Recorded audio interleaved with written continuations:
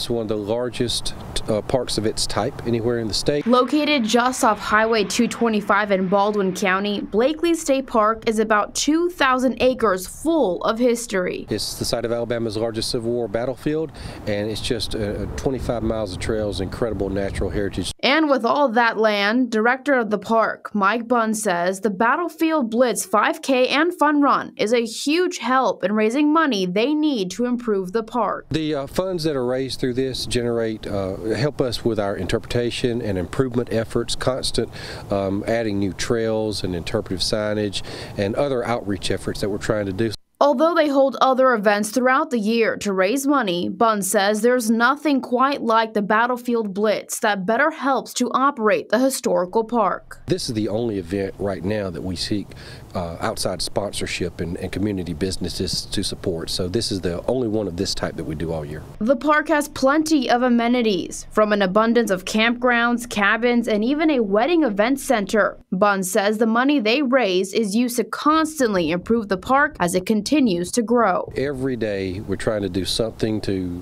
make it easier to tour it, make it easier for people to understand what they're looking at when they're here. And we're also adding amenities such as cabins and other campgrounds and things to help people enjoy their stay while they're here.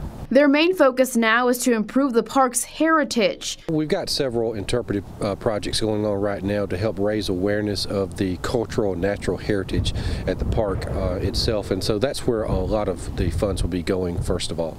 In Mobile, Gianni Navarro, Fox 10 News.